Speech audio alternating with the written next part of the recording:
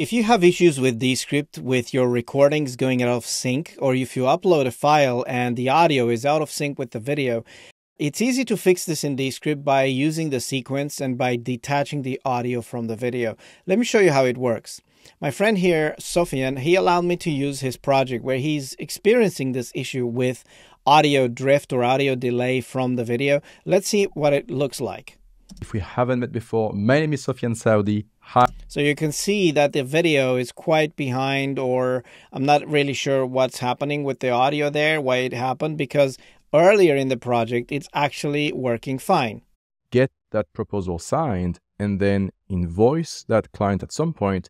So you can see that in this part, it is correct, but later down the line, it becomes out of sync. So I think this happened because of Descript's recorder, or something happened in the recording that there was a glitch and then the audio started to become different from the video. So it was coming in maybe early. I'm not sure exactly what the reason is. The way to fix it is actually we need to separate the video from the audio first, and then we need to go in and figure out where the audio becomes out of sync and adjust it from that point. In this project, I actually have the sequence here, and I've renamed it out of sync. But if you go inside of this sequence, you're going to see the tracks. So if I right click on the sequence and I go inside the tracks, see, these are the two tracks. And I've already separated these because you can do it by right clicking and saying detach audio, in which case the audio gets moved to a separate track inside of that sequence and the video is at the top.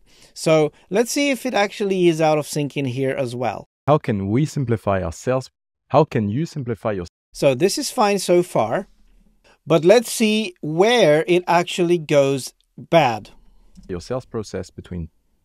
How can you simplify your sales process? So if I go and scroll down, down, down, and you kind of need to do this by spot checking because you don't know exactly where it's going bad. So you have to figure out, oh, in this point, it is not out of sync. In this point, it is. So then you go back and forth between those points where you can notice the glitch. So let's see if we can find it. Okay, so I'm zoomed out. Let me try around 4. As you can see, I would say 90% of all the steps are. This is still good. Let me just see the video better. Let's go down the line here, 550. Deal here. We've got 2 products that we are selling, 16. Already the video is behind. Okay, so let's try to narrow this down. I'll go back here. Deal here with ABC. This is good. Well, you cannot, including oh, it's between 510 and 520. Let's try 58. You're ready to send a document for signature. Well, you cannot do anything else other than creating the document. There we go. There was a glitch right there. 514. There was a glitch. The video froze for just a tiny fraction of a second, and now the audio is out of sync. Let's watch this little part again. Do anything else other than creating the document out. So the word else, that is where the glitch happened. Now, how do I fix this? Do anything else other than creating the document. So what I need to do is I need to cut the audio track and move the audio back. Okay, so I'm going to use the blade tool. And by the way, if your audio is on the same track as the video, it means it's not been detached. You need to right click on the video and say detach audio. This doesn't do it anymore because it's already been done, but that is how it allows you then to access the video and the audio files on their own inside of this sequence here. I want to make a cut right before the word else because that's where the problem happens. So I'm going to use the blade tool and click on the audio here before the word else. And now I need to basically delay the audio a little bit because the audio is now fast and the video has glitched and it's been delayed, right? So let's see again. Do anything else other than creating the document. So I'm going to move the audio back like this and play again. Else other than creating the document outside of pipe. And I think the word else needs to be earlier. Else other than creating the document outside of Pipedrive. There you go. Fixed. So this is the little delay here that I had to repair. And by the way, if you need like later to fix it again, you make a new cut and you push the audio back. I prefer to use the audio because I can see the words and I can see which words I'm moving and cutting. But you can do the same with the video if you want to. Just get a piece of the video and just cut it back and move that part before that. So I could have fixed this a different way. Let me show you how. I'm going to undo. Okay, so I've undone all those changes and now it's probably back to being glitchy. Else other than creating the doc.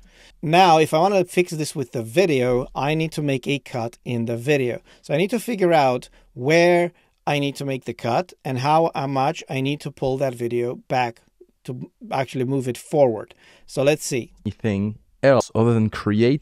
So I'm going to latch onto a word because I don't have the waveform. I don't have the words on this audio track, on the video track. So therefore I need to latch onto something that I see on the screen, like the mouth pronouncing a specific word.